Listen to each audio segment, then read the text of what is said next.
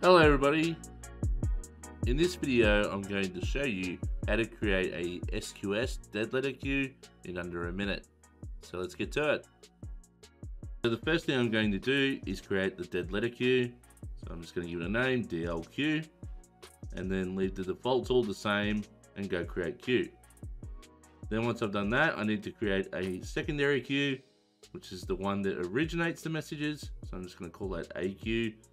And I'm going to assign the dead letter queue to this particular queue.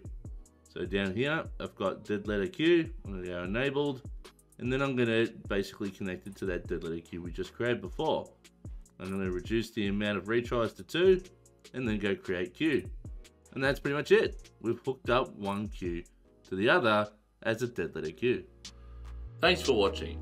Don't forget to like the video, subscribe to my channel, and hit that notification bell. And I'll see you all next time.